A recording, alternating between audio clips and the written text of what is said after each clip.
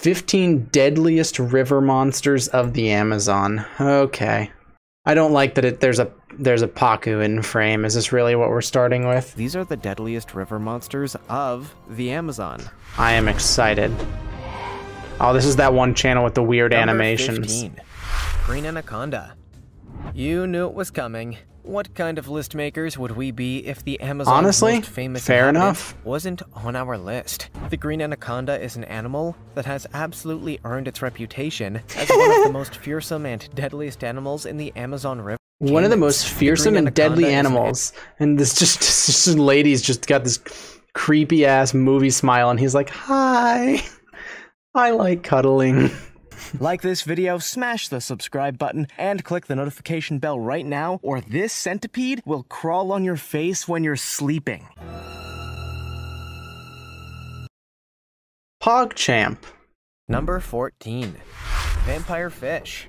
Legend tells, at one time in his life, Dracula attempted to go vegan. That didn't take, so he instead switched to a pescatarian lifestyle. That didn't really work either, but What is he talking about? Is there really a legend that Dracula went vegan? What are you saying? What?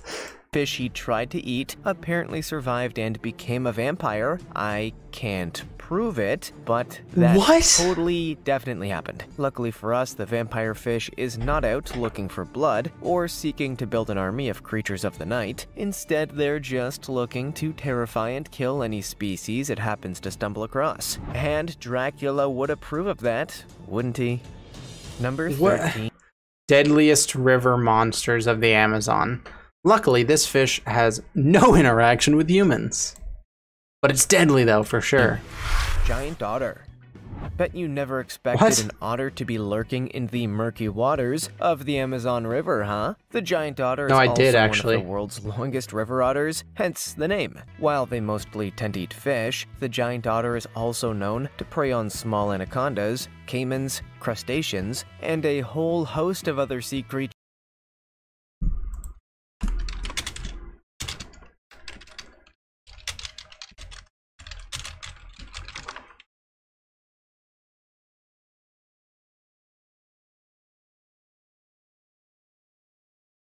Great. So otters aren't dangerous. Cool. Basically, they'll eat just about anything they can get their hands on, making them one of the deadliest animals lurking in the dark, muddy waters of the Amazon. Chances are you to be— It eat a lot. It must be deadly. It have big teeth. It must be deadly.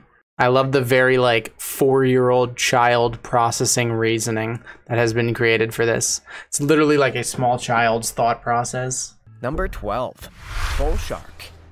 The more you hear about the Amazon, the more horrifying it sounds, right? Yes, believe it or not, the Amazon River has sharks, and one of the most aggressive sharks in the world too. What a fun time for all those clueless Amazonian animals. Well, the bull shark may look a little unimpressive. I am confused because, like, there were some legit ones. Like the green anaconda, yeah, sure, deadly river monster. The bull shark, sure, deadly river monster. The giant otter, really? Number 11.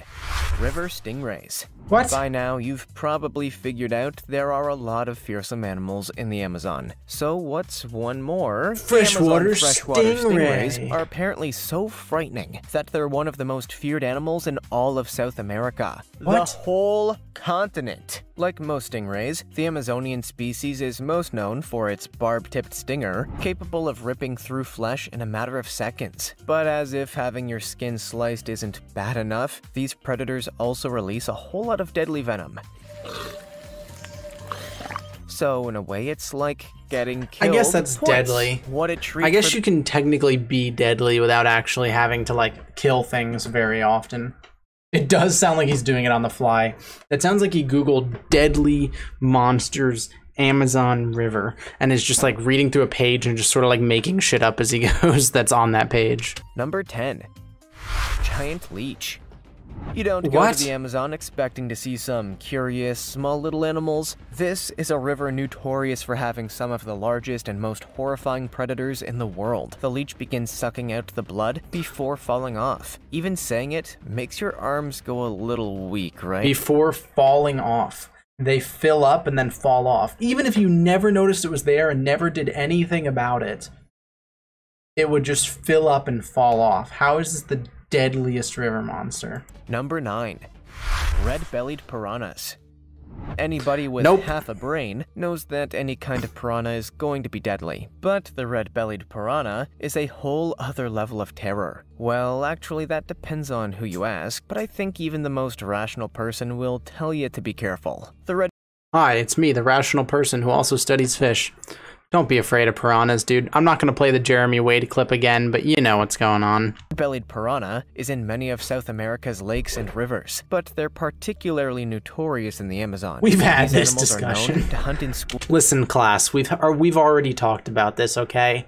I shouldn't need to repeat myself. You guys need to be taking notes, okay? Modern scientists like to downplay the piranha's reputation, claiming that the stories of humans being eaten by piranhas are mostly unverified. But mostly does not mean entirely, and these animals are clearly very deadly. Let this be a lesson to all of you Amazonian swimmers. You're on the menu.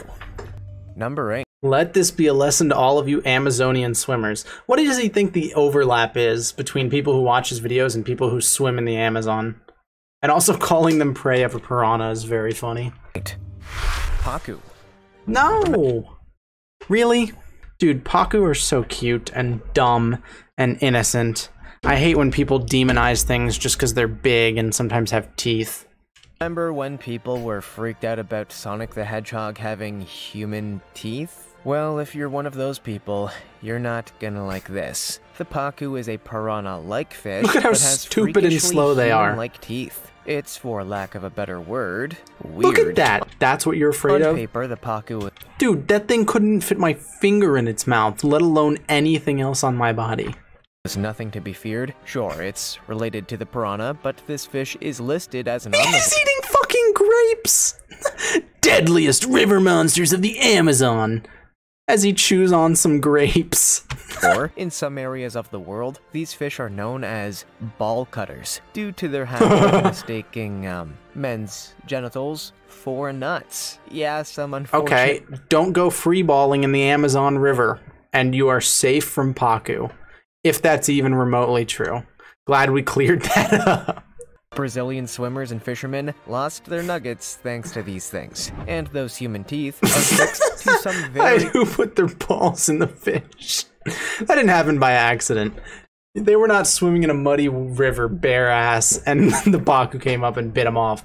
Some dude was like, yo, I'm gonna put my nuts in this fish's mouth. And the Pacu went... And then they told all their friends, they're like, he came out of nowhere.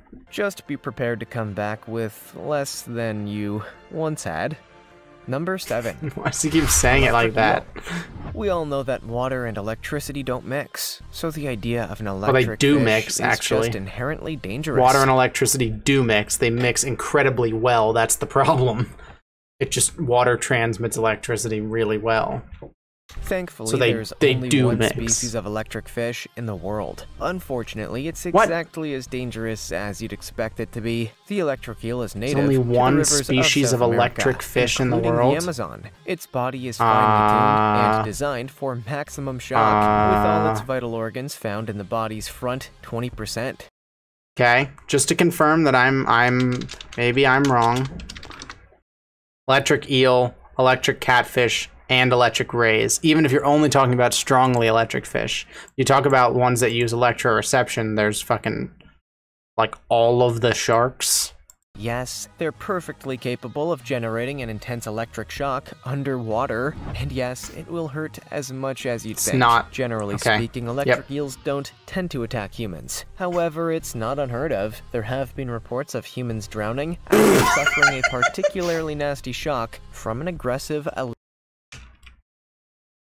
What was you doing there? Tend to attack humans. However, it's not unheard of. There have been reports of humans drowning after... And no, the eels are never charged for their crimes. Some inappropriate wordplay for you there. All right. I'm sure you're buzzing. I need to stop. Please do. Number 6. Just stop. Black caiman. What? If there had to be one reason people don't want to go swimming Yeah, in the fair Amazon, enough, I guess. the black caiman may be it. These animals, much like their alligator brethren, are apex predators. They have no real predators in their natural habitat. There needs to be a cartoon falling sound on that clip. Marge, add a cartoon falling sound in post when he goes, what? Like a wow. You know what I'm saying? That means if a clueless visitor happens to get too close, they better say goodbye to their foot. Stop putting your hand near it. Apex predators are like lawyers or judges. They don't play fair, and they have absolutely no sense of humor. I bet the caiman wouldn't even let you finish a knock-knock joke. No. You know, I think you're right. I bet a caiman wouldn't, appreciate a knock-knock joke. I think you have a point there, actually, Mr. Lemon. Number 5. Paraiba. Okay, Paraiba? so technically Really? this one is called the Brachypledostoma, but it's kinda just not fair to me, your friendly neighborhood voiceover artist, to have to keep saying Brachypledostoma. So instead of Brachypledostoma, we're going to call it the Paraiba. Why the Paraiba? Paraiba sounds so cool. Paraiba. Paraiba. Man, fuck English pronunciation of foreign words. Why can't we just say them right? Sounds so much cooler in native language. Anyway, the Brachypledostoma is so deadly. Paraiba, man. God, I need to remember that. The Paraiba is the largest species of all Amazonian catfish, often known as the freshwater shark. So deadly that here stands Jeremy Wade holding it with only him smiling. I mean, then again, Jeremy Wade is clinically insane when it comes to dangerous fish, but like, I mean, come on. I spent all that time clearing that up that I could have just called it a freshwater shark. Anyway, this catfish... What is this dude on? He like forgot the script and is like stalling for time because he doesn't want to have to do a second take of the video. So like while he quickly brings up his browser again, he's just saying random things. It's like, oh fuck, if I have to record a second clip and then I'm gonna have to edit them together. Number 4. Red-tailed catfish. What was that image? We can all relate to post-Christmas. Also, I saw a red-tailed catfish and I'm angry. Why is there a lemon looking at an orange with a juicer? Number 4. And the orange is like, no, please, don't juice me. Red-tailed catfish. No. Red-tailed catfish used to be my favorite fish, and I said that I wanted a red-tailed catfish as a pet to my grandmother. And she was like, they get like really big, right? And I was like, yeah, they get pretty big. And she was like, what if it like tried to eat you? And I was like, oh no, it couldn't eat a fully grown person. It could eat like a baby though. So like when I have kids, we should put a fence around the pond. And she was horrified. But yeah, no, not dangerous. The red-tailed catfish gets its name from being a catfish with a red tail. But wow. The more you know.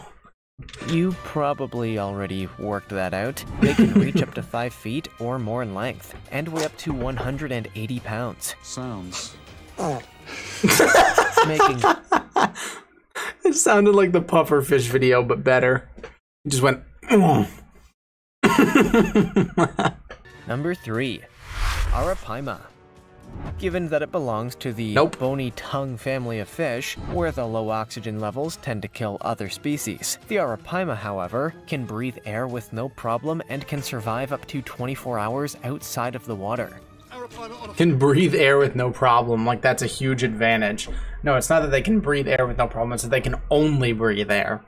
And the reason that they're going extinct is because they have to come to the top of the water to get air, and humans are like, yo, Arapaima, and then just fucking catch him and kill him. But that's not why it's dangerous. How this 10-foot-long fish eats is dangerous. When they open their huge mouths, they create a vacuum, pulling in all nearby food. Literally every fish does that. Like almost every fish suctions in water. That's like how fish's protrusible jaws work. That is not an Arapaima thing. And come on. Nobody wants to find a fish with multiple teeth? Absolutely not. No one wants to find a fish with multiple teeth. How often do you find fish with just one tooth? I don't think I've ever seen a fish with just one tooth. A tooth fish? Okay. Teethed fish? Holy fuck, get that away from me. Number 2. Goonch. Goonch. Goonch also used to be my favorite catfish. I love goonch. Goonch definitely ate people. The paraiba, the parara probably didn't eat people. The goonch for sure snacked on some dudes. I am 100% sure that the goonch has eaten dozens of people. So I'll go with fair enough. Like the gruffalo and other sinister storybook beasts, the goonch is just as terrifying as it sounds. Mostly because so little is known about it, but what we do say just as terrifying as it sounds? Yeah, goonch really strikes fear into the hearts of the people. It just sounds like a euphemism for vagina. Goonch. About this mysterious fish is enough to know that we really shouldn't be underestimating it. Part of the reason that the goonch is such a mystery is that it's so darn hard to find. But that would really give it a bit more weight. I mean, it would probably weigh... Some fishermen have been known to spend months... What a terrible clip!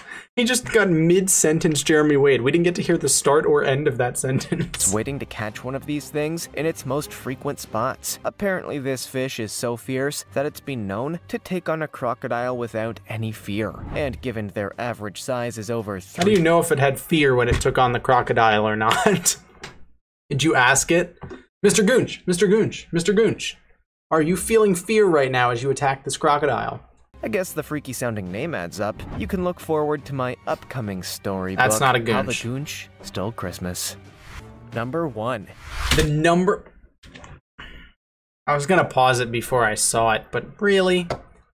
How is the most deadly river monster of the Amazon the tiny fish that supposedly swam up a dude's dick one time? And it's not even like a real thing that probably actually happened, it's a myth. For humans, the experience is no less painful. Smaller specimens are generally known to, insert themselves into a human's urethra, the, urinary tube, if that... In mythology, they are known to do that, but even if that was true, don't fucking... How is this, like, 7 spots ahead of a caiman? I feel like the caiman was so long ago. How did the candiru get this far above the caiman?